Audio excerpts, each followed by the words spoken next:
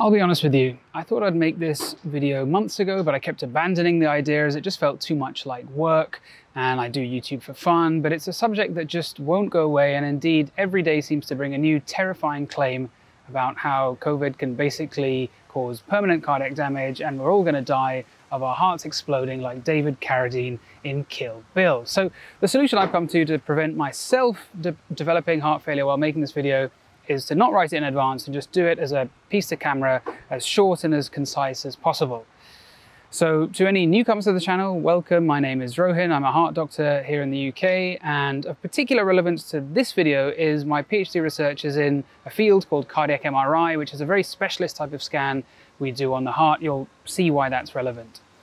So to summarize the last 6 months from a cardiologist point of view, COVID is a respiratory virus, obviously. It causes its morbidity, predominantly virus effect on the lungs, but it affects the heart. We know that the sickest patients have a much worse outcome if the heart is affected. Although it should be emphasized that's true for pretty much any serious illness. If you're sick enough from anything that your heart is involved, then I'd make sure your will is up to date. We also learned that the most important pre-existing conditions for COVID are that increase your chance of lethal or serious COVID are lung disease, heart disease, and increased age. Now, all of that applies to the sickest COVID patients because obviously that's where we've concentrated our research and efforts. But the reason I'm making this video is because now some people have shifted focus onto those with mild or no symptoms of COVID. Now, I briefly mentioned this in my video about where science goes to die. But I wanted to go into a bit more detail because there are some new developments and tell you a bit more about it. Incidentally, that video, YouTube lifted the shadow ban on it about 10 days after it was released, so my co-video literally did get a second wave. So first came a blockbuster study from Germany that used cardiac MRI to image the hearts of people that have recovered from COVID. So these are not sick people, they're well, they've recovered. And they announced an alarming 78% of people had inflammation of the heart, which of course sounds terrifying. And the news spread faster than COVID through a bingo hall, and certainly went faster than any cardiology paper I've known. It went round the world in a day or two.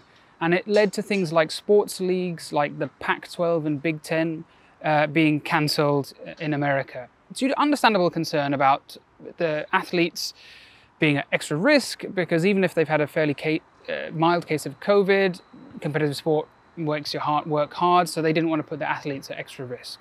Then the head physician at Penn State said that 1/3 of Big Ten athletes who had recovered from COVID had myocarditis on a cardiac MRI scan. That's the same thing as the German study is saying myocarditis is inflammation of the heart. So together, these studies led to not only footballers being benched, but huge amounts of fear, which I've seen amongst my friends. I was inundated with texts after this news, asking if they should be worried. And there's been a surge of requests for cardiac MRIs in well patients in America, perhaps contributed to a little bit by some of the cardiology bodies adding to the hysteria. Now, if you had recovered from COVID and you're feeling fine, but then you read 78% of people just like you, who don't have symptoms, were found to have this myocarditis in their heart, you'd want to get a scan too. But this is if it ducks like a quack, so of course you know it's not going to be as simple as that. The Penn State doctor had completely misquoted the stats. The German study was immediately criticized online for statistical impossibilities. As I said, I'm trying to keep this short, so if you want to see more details, check out the references below. But essentially, the distribution of how the data was arranged was just not biologically plausible. It was just way too tight. Now, a different version was immediately published with some of these numerical issues addressed, so I'm sure it was just all an error, but one concern remained, which is that of myocarditis. Now, myocarditis is diagnosed on cardiac MRI, yes, but in association with symptoms, palpitations, abnormal heart function, chest pain, abnormal blood tests, but none of these were seen in the study.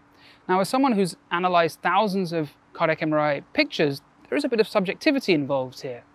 One of the things we do is measure parameters of inflammation, and myocarditis does cause these numbers to go up, but we don't know the significance of just seeing the number being slightly elevated in the absence of symptoms, because of course normally we don't put normal, healthy people into the scanner. Now, I've made a whole bunch of videos about overdiagnosis. A couple were about the Apple Watch, for example, and I said that if you look hard enough, in enough people, you will find abnormalities. But if 10% of the population, or even 1%, have something on a scan, but they're absolutely well, they don't have symptoms, and they don't go on to develop any problems, can you really call that an abnormality? Should you not just refer to it as a normal variant? Now, I'm going to share maybe a little too much information here, but axillary freckling is a finding of freckles in the armpit, and anisocoria is where your pupils are of different sizes. Now, a medical textbook will tell you that both of these signs are associated with serious neurological conditions, but I've got both of these signs, and despite what my friends will tell you, I'm pretty normal. So COVID has been studied more intensely than any disease in history, and the more we look, the more abnormalities we find. Now, it doesn't mean those abnormalities are always significant. However, I made an error with the numbers here, so I'm afraid you've got this janky voiceover. The main abnormality of inflammation was seen in 73 of 100 patients who had recovered from COVID, and in 33 of 58 risk factor matched controls, who are people that have a similar age and medical history but who have not had COVID. And that difference is not statistically significant. There was an interesting finding of scarring too in a few patients. Now, that is not just a raised number of unknown significance. We do have studies showing that it can be important, but it was also seen in the risk factor matched controls, and indeed we see it in healthy endurance athletes, for example. Again, it's hard to know what it means in this context because we simply don't know what a normal amount of scarring would be a few months after a viral illness. Look, I know I bang on about how we've all got our inherent biases. I like to think I'm fairly neutral in this one. You know, I'm sympathetic to the athletes affected, but I've got no connection to American sport to wish it to be open or not. As far as I'm concerned, there are only 3 real sports in the world: boxing, track and field, and cricket. Everything else is just glorified tiddlywinks. But I'm in no position to advise sports leagues what to do, making very tough decisions with good intentions to protect their athletes and fans. But what I can do is maybe offer you some reassurance, the viewer, who perhaps understandably saw these news reports and was worried. I can't predict the future any better than anybody else. I don't know the long-term effects of COVID on the heart, but so far we don't have evidence that it's drastically different to other viruses. I don't know for sure. We don't have large data sets of people who've recovered from flu, for example, and their cardiac MRIs. But I do know we're not inundated with people who have got long-term heart damage from something like the flu. Listen, I understand where the caution is coming from.